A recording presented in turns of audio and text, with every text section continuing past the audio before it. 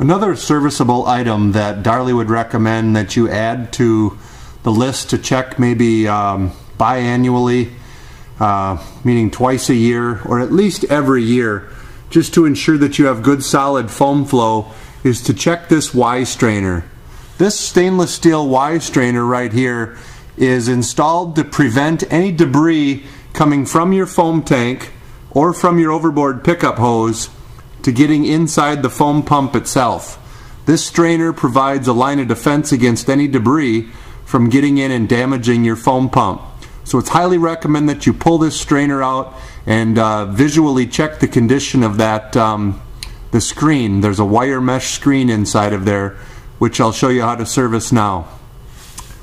Start by getting yourself a small container that you can put in underneath that stainless steel Y strainer to catch any of the foam that's going to be coming out. The first thing that you want to do is turn your overboard pickup, shut your foam tank off by turning this valve 90 degrees. This then sets your auxiliary pickup into the tank off position, as you can kind of see here. With this tank in the off position, now we can take that strainer out and check the condition of the strainer without having to worry about all the foam dumping out of the foam tank. So again, you'll need to get yourself a 3/4 inch wrench. Go ahead and put it on that strainer. Give it a good swift turn, and then you can start to rotate that strainer material, or the strainer bushing, out of position. Give it a few turns and then it should be finger tight. Then you should be able to rotate that by hand, catching any of the foam that does come out in the process. You can go ahead and let that strainer and that assembly fall right into the cup. And we'll let that drip here for just a second.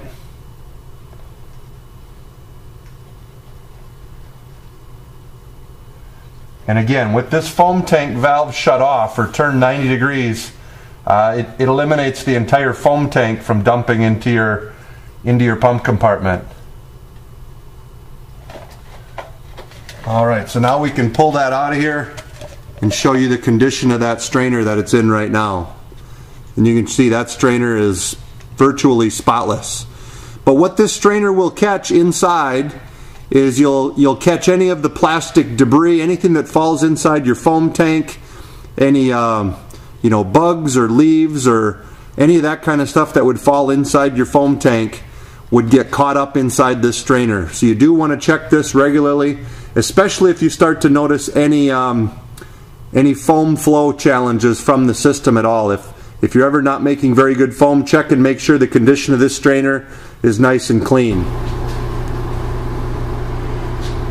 Now if there was any major amounts of debris in this filter, all you simply have to do is just using plain water, just flush out the inside of that stainless steel screen, rinse it out good, rinse out the plug itself, making sure there's no debris caught laying in the bottom of that as well.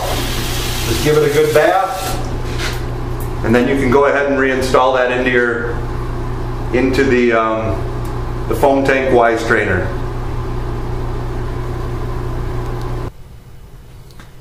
Alright, now it's time to put our Y strainer back into position. So again, your two main components here, you've got your stainless steel barrel strainer, it's all washed out. You've also got your plug on the end. You want to pay particular attention to the condition of this white plastic or neoprene type seat that goes around here. As long as you never over tighten this plug, you shouldn't ever have a problem with it. But if you do start to notice that this neoprene seat is damaged, you will want to replace it. So you just simply install the screen into that plug area, and it doesn't have, put it in either way, it doesn't matter. You'll then want to insert it into the Y strainer and then just snug it up. So just reach in here, paying particular attention to make sure that you get the threads started correctly.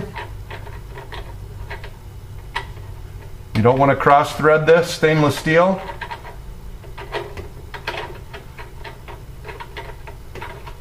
Being particularly persnickety right now.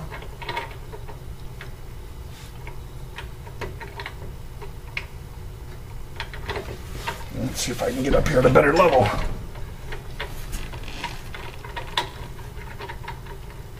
There we are.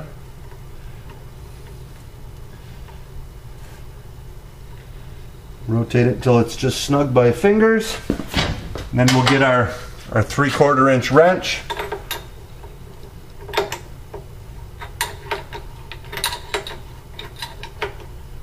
And then just snug it up.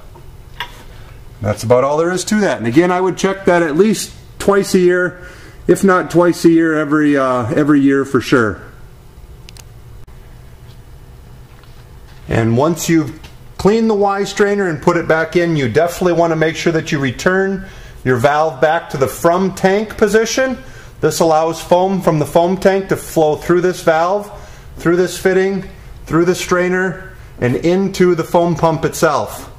The other normal position here is to make sure that your Calibrate inject valve is set to the inject position. That inject position is required if you're going to try to inject any foam into the water pump. So again, there's also a three-way valve here. You need to be set to the inject position so that the foam coming out of the foam pump goes into the water pump, into those foam capable discharges. If you turn it to the Calibrate Flush position, this is only used, as shown in another video, when you're trying to calibrate your foam system for the first time, or to double check its accuracy, or if you're trying to divert foam from the system through your Calibrate. You have a small 1/2 inch, about 4 foot length of hose for calibration and for flushing out your system. Again, there's another video called Flushing Out Your FoamPro, which I recommend doing every year just to keep the foam pump itself cleaned out. But the normal position for injecting foam into the manifold to make compressed air foam is the inject position.